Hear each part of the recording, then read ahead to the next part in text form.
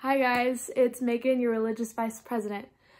So for the next couple of weeks while we're out of school, we are going to be having virtual chapels.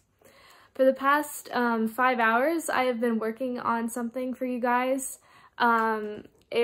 Unfortunately, we've been having a lot of technical difficulties, so we did not get to produce the whole thing. But you will be seeing a 2-part series about our mission trip kids while they were, and everything that went down while we were in Peru. So before we left for Peru, we had a meeting and we were talking about the coronavirus and everything that was going down. And at that point, it was not as big of a thing. And so we had decided, yes, we're going to Peru, nothing is changing, and we're just going to go trusting God and everything's going to be okay. So we went to Peru and we did a lot of amazing things. We had 3 teams. We had a medical team, VBS team, and a construction team. And each area had a whole different experience, but an amazing experience, experiencing God and servitude throughout this week. And even into the end, whenever the coronavirus turned into something much bigger than we thought it was going to be, God stayed with us, kept with us through the entire thing, and we were able to get home safely despite all the challenges that we faced. Many miracles happened throughout this entire experience.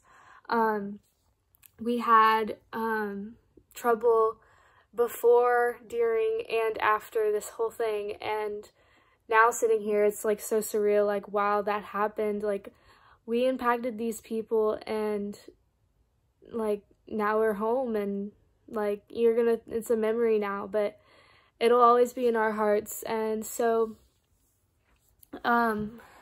unfortunately, we're not going to be able to hear all the interviews today because all the technology problems.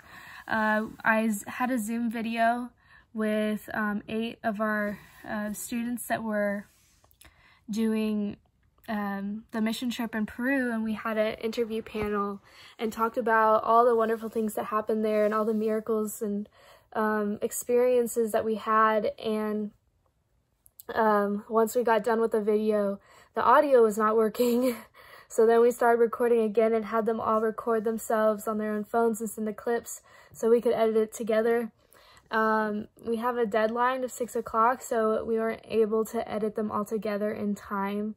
And not everyone was able to make the videos because they weren't home anymore. So instead of that, I'm going to have them send the introductory videos. And for now, you're just going to see me talking. And hopefully you'll be able to get to fully see our experience for Peru next week on Friday. Hopefully we'll have everything worked out by then. Now let's hear from some of our panel and have them introduce themselves. Hi, my name is Alex Ron, and I am a senior, and I helped with the Vacation Bible School team in Burton Loves, Peru. Hello, I'm Nicholas Bishop. I'm a senior, and I was working medical for Mission Trip. Hi, my name is Anna Castillo. I am a junior at Burton, and I worked with the VBS team in our mission trip to Peru. My name is Matthias Fernando, and I did construction. My name is Seth Wallach, and I got the opportunity to go on this mission trip in the past week. I'm in 10th grade, and I got to serve on the VBS team. So my name is Gabriel Molina. I'm a sophomore, and I worked in construction. My name is Adriana, and I'm in 9th grade. In the mission trip, I was part of the VBS team.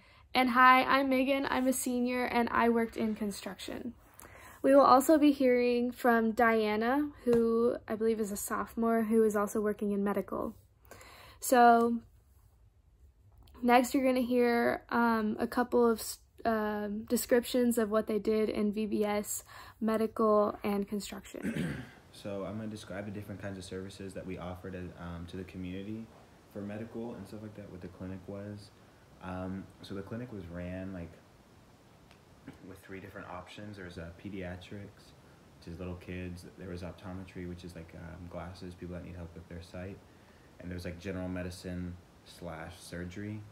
And it was split up into different parts of like the first 3 days was at an Adventist church, and it was like this really like poor part of the area, and that's where we were at first. And then it was really cool. Like we would have people come up, like if they needed surgery, they'd come up to the top floor in the back room, and that's where I would be with Dr. Long. And I was working as the translator for Dr. Long. So he would tell me stuff, like ask them where their pain is. I'd ask them those questions, and then they would ask me how they're feeling. They would tell me how they're feeling and what medicine we should give them. And I would explain it to all of them. Like I was just what a translator does normally. And for eyeglasses, people would like do the eyeglass chart, and they'd line up and wait for Dr. Wong to see like, okay, yeah, you need this. Try these glasses, see what works.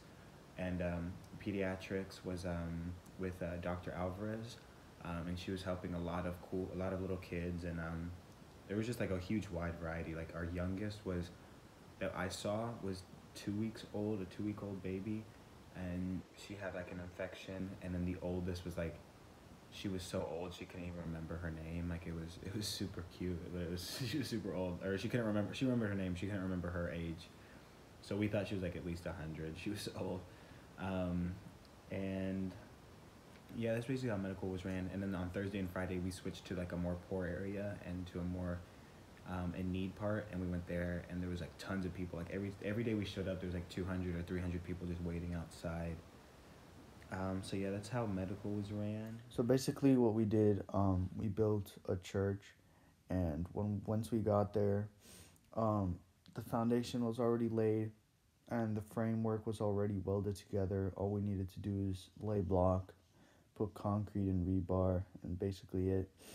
And Mr. Long, the older Mr. Long, he taught us how to lay block, and it was pretty cool because that was my first time ever laying block or doing something related to construction ever.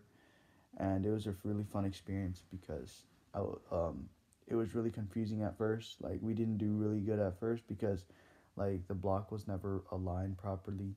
And then he taught us, and then we got better and better as every layer progressed. And we got 3 Maranatha guys working with us. One was Juan. He was from Mexico. The other was Javier. He was from Ecuador. And the other one was Ramon, and he was from Guatemala. And yeah. Okay, so for VBS, we had to prepare even before we went to Peru, but obviously not everything goes as planned. But so we went to Peru. For the first 3 days, we would walk 10 minutes to a local school. We would interact with them. We would talk with them, give them the program, which was songs, a skit, games, crafts.